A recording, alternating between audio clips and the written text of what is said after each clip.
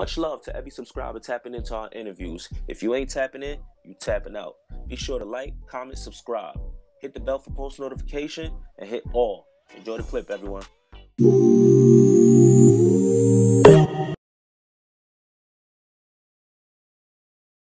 I don't think I've ever heard you speak on when you actually started rapping and how that started for you. Like, what made you say, yo, let me start writing some music, you know? How did that start? My cousin. Your cousin? And the niggas he was hanging with and shit. Like, his little group, you feel me? They was rapping, you feel me? Type shit. They had their little music group and shit. MPG, fucking Street Law Gangsters and shit, you feel me? They had they shit, HBB, like niggas that, feel me, that's in tune to what was going on at that time. They know what I'm talking about. But they was making music, and I used to, you feel me? I used to look up to my, I still do, you feel me? Look up to my cousin, so I used to want to be around them. I used to want to, you feel me, be there type shit. And I knew, like, all right, they was doing music. And I already, like I said, I already had some type of, you know, little bit of drip with the rap and shit. So when I got old enough, like not even old enough, when I just started like getting involved like on my own, like with my niggas type shit, and like in my hood, cause my cousin lived up the hill, you feel me, type shit. So when I started getting involved with my niggas, he started seeing like, oh nah, alright, he, you feel me, little cuz active type shit. He started pulling me up or whatever. And when I pulled up around them, they was older, so they heard me rap. They like, nah, hell no, you nice, nigga. Like, you feel me? Like, you better than us. I'm like, nah, shit was crazy, but definitely around those times, you feel me? It was definitely around those vibes. I'm like, nah, I'm about to start writing. Gotcha. I wasn't drill rapping, though. Yeah? What was you doing, like more just the hip-hop, gangster rap, melodic, what was it? It was more like a melodic, it was mixed. I had a mix of, well, I was rapping about females, just imagination shit. Like, I'm not imagining Bugatti, so type of shit. It was fire shit, though. Like, you know, young shit, but it was fire. It was fire, though. Like, it wasn't, I can't lie, it wasn't like, I wasn't really rapping on some crazy drill shit. Like, but I speak some regular life shit, like, you feel me, like what I'm going through. There might be some violence in there, but it wasn't like, it ain't have none of the drill shit. Okay, bet. And at that point, are you even planning on taking it serious, or it's kind of just a hobby at the time? A hobby. So I just started taking it serious a few years, like, like 4 years, 3-4 years. Yeah, you know, and that's what I was gonna ask, you know, because I seen, even through all those songs that was doing numbers, from Bag to Go Town, No Twirl Zone, Big Ops, Word, like all those songs, you feel me? Hundreds of thousands of views. I still seen you say you wasn't taking it serious. Why not? I say that because I ain't have a manager. Like, I was doing all that shit by myself. Okay. All that, like, I was doing shows, getting booked, all that shit. But I had people that was around me, some people that was around me that was in situations that was around other people. So they, you know, it was kind of like I was going as, like, I was learning as I go. Okay. Type shit by the day, and I felt like, I definitely felt like I was ahead of my time type shit. Like, ahead of my time. Yeah, I hear you say that a lot. Hell yeah, I was ahead of my time, you feel me, type shit. I came through on some raw shit. Word. You know, you saying that, you know, kind of learning as you go.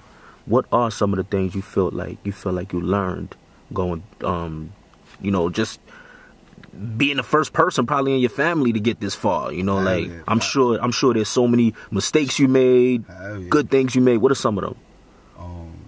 As far as the mistakes? Or like, yeah, it was some of the mistakes and things that you learned positively. I mean, I learned the business side of this shit, like, a lot, you feel me, type shit. That was one of the main things I was really interested in to learning, because I always knew, like, the music is only fucking 80% type shit. Not even 80%, like 20% type Word, shit. You feel me? So I always wanted to learn the music shit. I wasn't like, I stopped going to the studio a lot at that time, you feel me, type shit. Because I was more so just living off of my clout, like what was going on.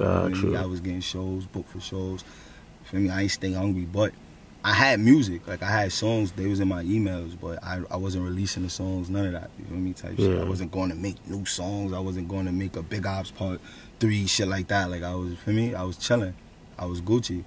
Well, I thought I was Gucci. You know, well, what else? As far as like, what else? I mean, you know, just more so showing love. I show love to a lot of people, you feel me? Like, a lot of people at that time, type shit. And I stay humble. Like, I always stay humble, like, through the whole shit. Like, I never act differently or act like, and at that time, I was busting. I'm talking about crazy, like busting, bro. Yeah. And I show love type shit.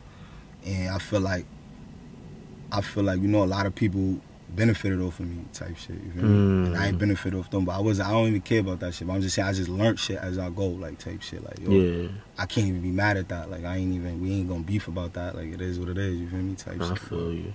Well, I learned a lot of shit with this shit, though, bro. Like, this shit is definitely a fucking devious game. Yeah. Yeah. You know, even the obstacles, when you say it's a devious game, like, did you, because I found, like, doing these, even, I just do interviews, but I find that there's a lot of, I don't know, there's just a lot, everybody's just for themselves, man. Right. From what I've seen. Is that something you learned? Yep. Definitely learned that. Niggas definitely for themselves out here. Well, some niggas, well, most niggas. Yeah, exactly. Especially here, like in this fucking New York shit. Yeah. Got you. You know, I know you spoke on, I hear a lot of rappers speak on that sometimes, where it's like every time they got locked up, they kind of see the views decrease a little bit. Is that something you seen? Yeah, Yeah. Definitely, I seen that. I got locked up right. I won't say when this shit got lit, but like I got locked up around that time for a gun charge. You know what I mean? So that shit was crazy. Like, and then it's like I said, like I really like was living this shit, like type shit. So it's like it wasn't none of that. I'm rapping this shit, showing you this, and then I'm going to hide somewhere type shit. Like, you know what I mean? Yeah. I'm here, so the police already know who niggas is from, like I said, from childhood shit. So they like, oh, these niggas is, oh, you lit? Like this nigga is what? It's him that they, you feel me? Yeah. So they was like watching hard type shit, you feel me? I slipped up. Yeah. Word, but my little son and all that, feel me? My little man and shit, he took the charge. Well, he didn't take the charge because he got locked up more so in possession, but he went to jail in that situation. He went upstate, but we all went to jail. He went upstate in that situation, but I had a case though, and they was on me. He was taking the charge, and they still was sending my ass to court, like trying to make fucking 3 people take time for you feel me, for homie situation. Like that shit was crazy. But they wanted me though, like they was like letting it be known. Like they had the shit in the news and all that. The news article and all that. Like, for people who are doing music but they have situations in the streets, like how do you prevent like because I feel like it's enemies on both sides, right? You got the law enforcement, but you also got situations in the streets, but you're trying to be successful. What's the best way of doing that when it's coming from both angles? Pause. You gotta be good at what you do. Like, word, son. You just gotta be good at this shit. You gotta know, like, you gotta know how to move. Like, you gotta know how to motherfucking shit sacrifices too. You feel me? Type shit. You gotta know how to, nigga, just I'm moving dolly. You feel me? Type shit. Shit spicy. I'm moving by myself. Or, you feel me? I'ma move like this now. I was moving like that. I'm moving like this. Type shit. But I feel like shit can happen to anybody. Like it can happen to anybody. Type shit. But more so like you could stop it from happening. You feel me? You could prevent it. Type shit. Yeah. Depending on how you move. You ever consider like in that time when you was going through that? Did you ever consider moving? Like literally, like yo, I'm out of here. I moved to the next building. I mean, like leave Brooklyn, like it's real shit. I ain't capping at all. I ain't gonna lie to you. But why what made you move to the next building, and why did you feel like it was gonna be different? I mean, it was different. Like I ain't gonna in a good way. I mean, yeah, hell yeah. Oh wow, the same shit. You feel me? Like shit got, you feel me? You know, that's only but for so long. Type shit. But more so, like I had, like don't get me wrong, like I was in Cali for a minute. Like I went to Cali. I was in Cali for a little while. I was moving around type shit, but more so, I ain't signed a deal, like I said. You feel me? I was more so, I'm still independent. So I was doing this shit independent. I had label talks and for me offers and shit. Yeah, I seen that. Yeah, but I'm still independent, so I'm still in love with this shit a little bit. Yeah, that's kind of like ignorant. You know, people would be like, oh, it's ignorant, but you know what I mean.